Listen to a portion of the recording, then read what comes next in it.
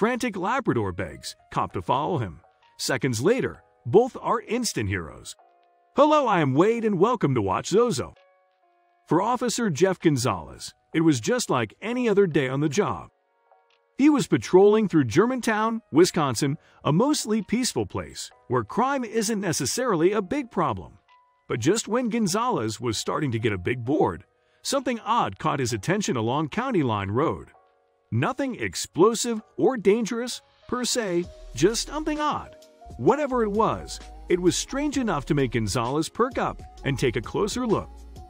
A lone black dog alongside the road, barking and darting about frantically, as if he was trying to tell the police officer something. In fact, he was trying to get anybody's attention. But there wasn't anyone around to listen, and Officer Gonzalez figured the dog needed urgent assistance, so the cop pulled over and stepped out of his cruiser. That's when the dog, whose name was John Boy, increased his antics and started bouncing away from the officer, as if to say, "Follow me, follow me." And so, the increasingly curious officer did exactly that. He followed the agitated pooch up to the front porch of a house.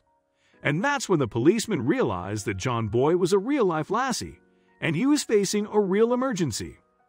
John Boy's owner was sitting in a chair, slumped over and unresponsive. Gonzalez believes the woman had been in the chair for almost an hour with temperatures hovering about 3 degrees.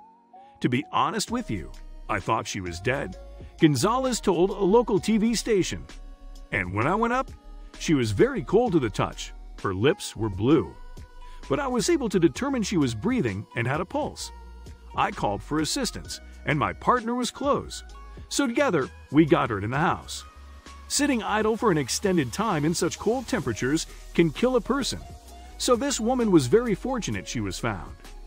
Doctors at the emergency room discovered the woman had a heart condition, but said she would be fine after the close call. Her daughter, Tan Went, burst into tears after finding out what happened. "It was a miracle," said Tan. "My mom had 2 angels stay for that day. One of those angels is John Boy. The Labrador Retriever is in fact a rescue dog. Surprisingly, John Boy had struggled to find a proper home. 3 other people owned him and didn't stick before he found his forever home. Oh, he found it all right, and he repaid the favor." Thanks for watching. Make sure you subscribe and smash that like button. We really appreciate your continuous support.